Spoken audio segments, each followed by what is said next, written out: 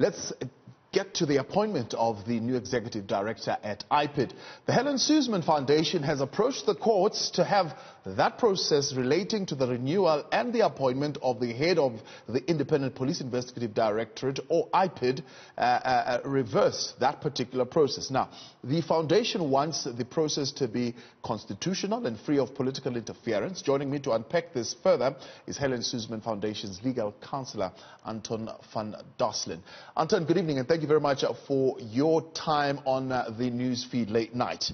On the 7th of July, you wrote a letter opposing this. In fact, you were calling for halting the processes of appointing the executive director at IPID, because you're saying these three individuals, the former executive director at IPID, the portfolio committee in Parliament, as well as the Minister of Police, they are falling short of full legal compliance as far as the appointment of the executive director is concerned. Take us back to exactly how does this conflict arise? Yeah, let's just take a step back. I think one needs to go into the history to understand what is going on. When the Robert McBride, as head of IPID, when his term of office was not renewed, that was done on the suggestion of the Minister of Police, and that was confirmed by the Portfolio Committee of Police in Parliament.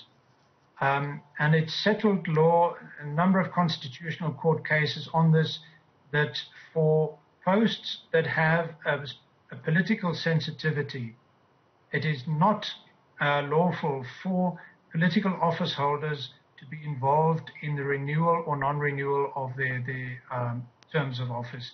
The reason for this is clear, because it makes it possible for political office holders to make renewals or non-renewals subject to the office holder doing something or not doing something.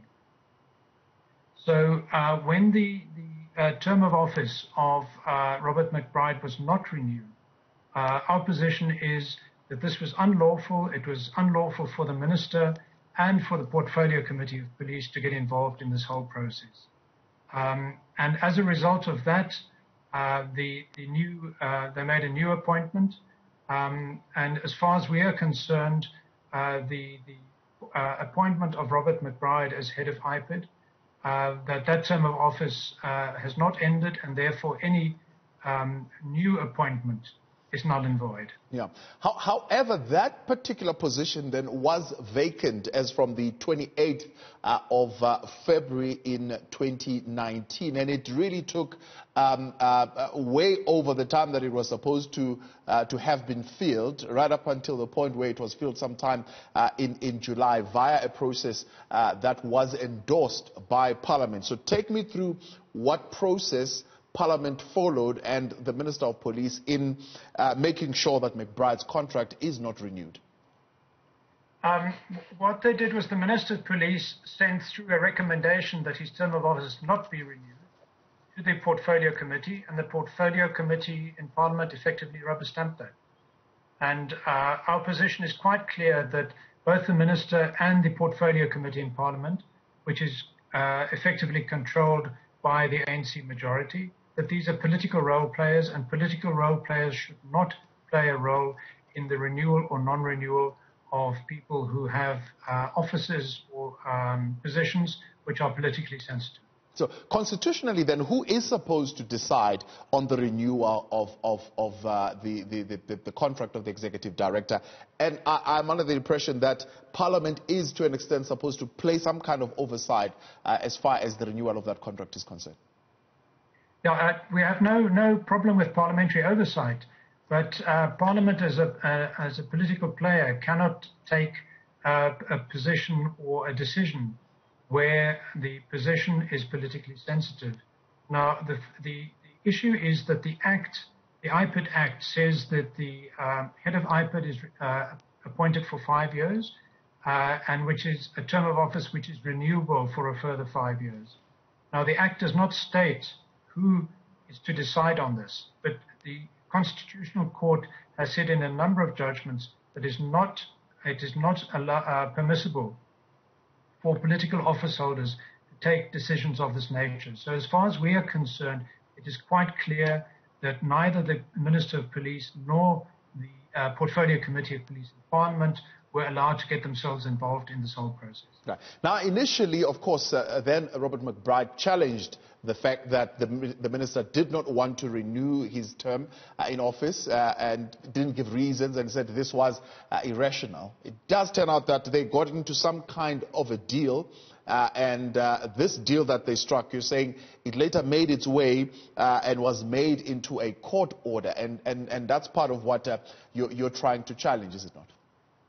Exactly, and the fact that it's a court order doesn't, you cannot get away from the fact that this is an unlawful and unconstitutional decision.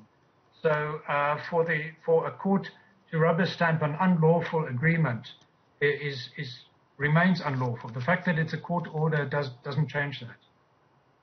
So Section 6, subsection 5 then of the IPID Act does not give Parliament power, yes, to extend the period of the executive director, but it is also very clear on the strict process that must be followed in appointing a new executive director. And the minister says, well, all those processes, for example, were followed. It was advertised, 24 candidates were selected, and there was a recruitment company that narrowed down that number to 5, and eventually there were 3, and those 3 are the ones that were then taken to Parliament, and Parliament then ended up with the director that we have now, Mr. Tlanseng, being nominated on the 30th of June. What do you find fault in that process? Well, just to make it clear, we make no comment on the person who is appointed. The issue is that the non-renewal of Robert McBride's term of office was unlawful for the reasons that I've tried to explain. And if that is unlawful, then the position is not open for somebody else to be appointed. Therefore, that new appointment is null and void. And we were in court, and the Supreme Court of Appeal on Friday appealing against the order of court, the court order that was made in the Gauteng North High Court. The case has been postponed till the beginning of next year, but we will get clarity at some stage. It's taking its time. But the point is that if an unlawful process led to a non-renewal of a position, then you cannot go and appoint somebody else in a position which effectively is not open.